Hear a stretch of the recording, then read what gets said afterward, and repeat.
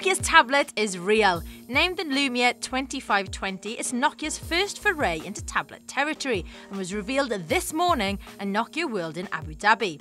The Lumia 2520 features a 10.1-inch screen with a resolution of 1080p HD.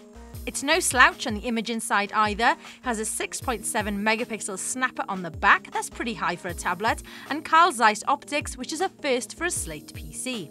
Running Windows RT, it has all the usual software gubbins on board, including Nokia Camera, Storyteller, Nokia Video Director, Hear Maps and Nokia Music with Mixed Radio.